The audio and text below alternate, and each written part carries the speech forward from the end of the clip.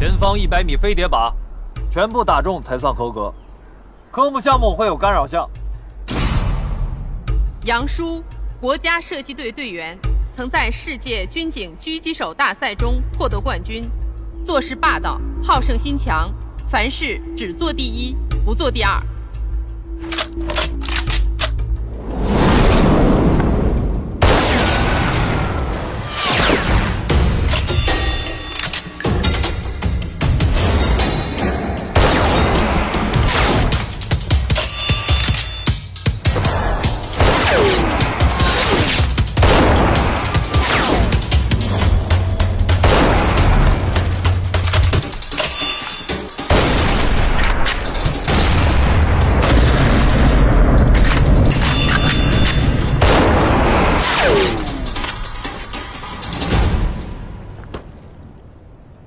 很准啊！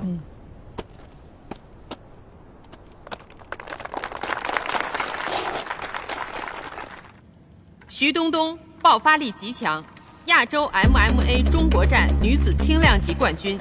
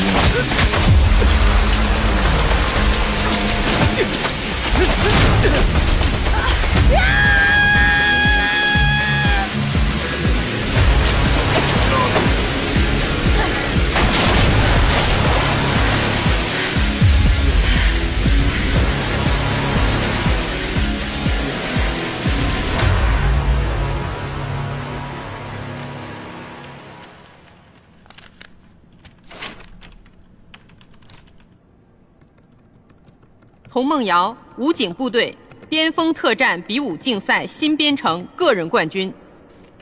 现在是模拟解救人质行动，你只有2分钟，排除各种干扰，同时解除电子脚铐和电子炸弹。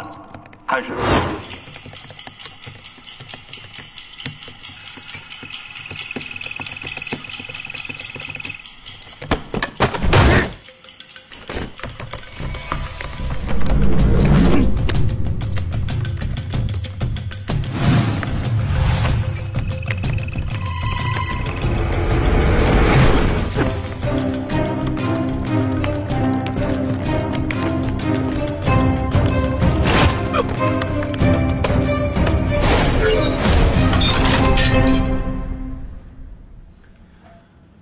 有2下子啊，错。程序员，行吗？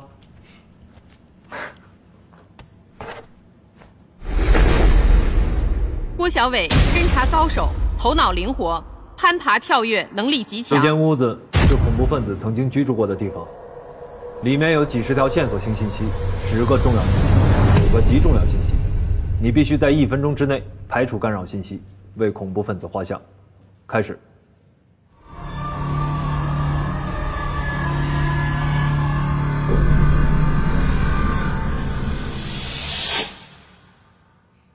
报告，经过对信息的综合分析整理，可以对恐怖分子做出如下画像：男性，35岁左右，身体强壮，日常以泥瓦工的身份为掩饰，擅长制作炸药、试烟、试酒，擅长使用匕首。 怎么样？我的兵。现在展示的是李思思，精通多国语言和唇语，是入伍1年的列兵。这个房间有几名恐怖分子，你需要把他们所说的通过读唇全部记录下来。开始。英语说他们在屋内有4名同伙。 分别持有2把手枪和2把 AK-47。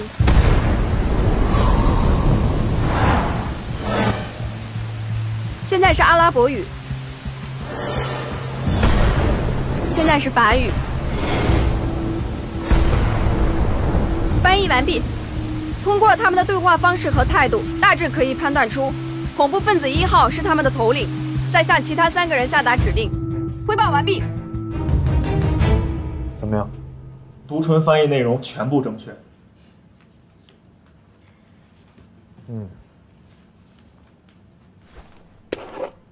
杜新宇在原部队车技第1，绰号车神。前方是战地模拟，你需要在1分半钟之内排除一切障碍，穿越火线。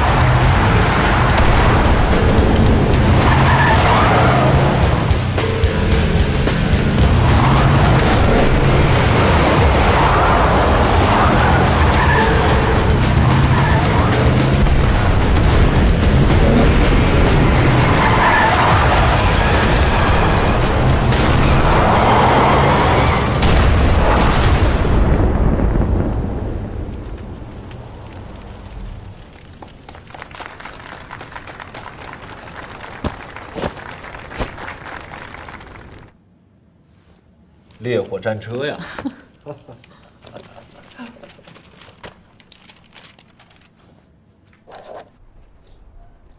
队长，下一个个人展示该轮到谁了？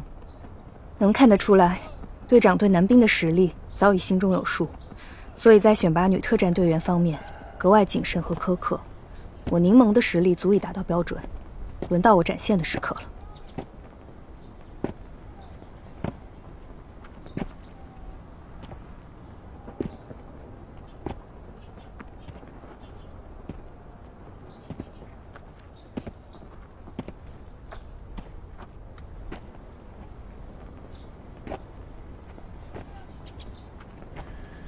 你可以走了。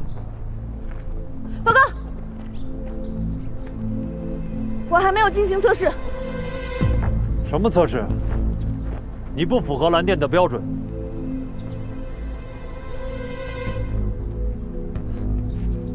报告队长，您记不记得我在医院里和您一起抓过暴徒？哦，是你啊！你的持续战斗力太弱了，那天要不是我救你，你根本没机会站在这儿。我徒手制服了3个暴徒，而且我认为我不比今天在座的任何一位差。不差，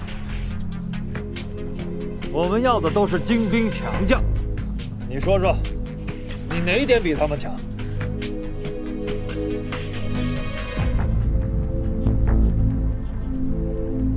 有一个地方，我一定比他们都强。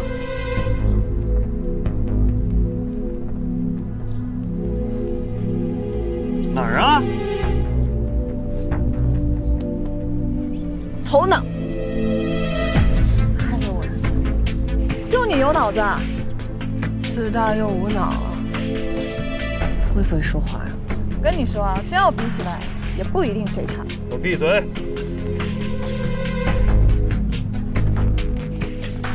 看到了吗？你已经引起众怒了，快点走吧。可是我还没有接受测试。怎么了？报告，我还没有接受测试，我需要证明我是有本事的。让你说话了吗？请官，到。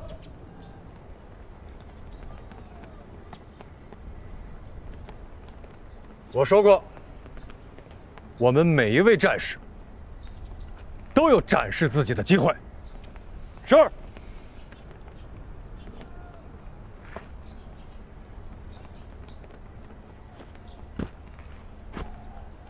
你想展示什么？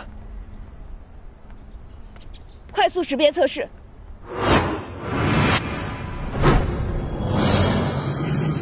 这群人里只有一个真正的恐怖分子，你需要在1分钟之内找到他，否则你将被对方开枪打死。计时开始。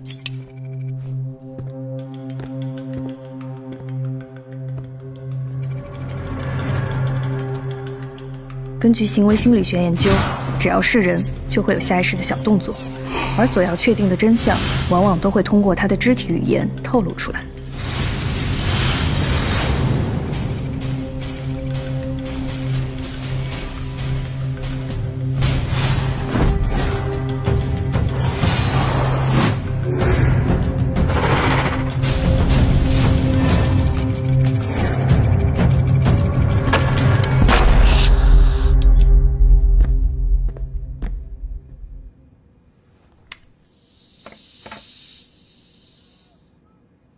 打中了吗？你们都出去吧。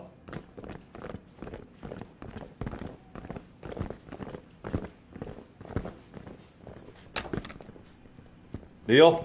从表面上看毫无异常，但是他的微表情暴露了他。微表情？您仔细看回放。班长，请帮我回放一下。好的。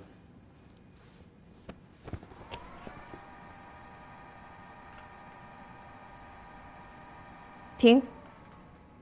班长，麻烦帮我推一下9号的表情。您看，在我看向别人的时候，9号的嘴角微微上扬，略显自信，这表明他对自己的恐怖分子身份没有被识破而喜悦，并且他的眉头微蹙，表现出了强烈的攻击性。柠檬，你表现不错呀，恭喜你通过测试了。还有个当兵的样子吗？你们都出去吧。是。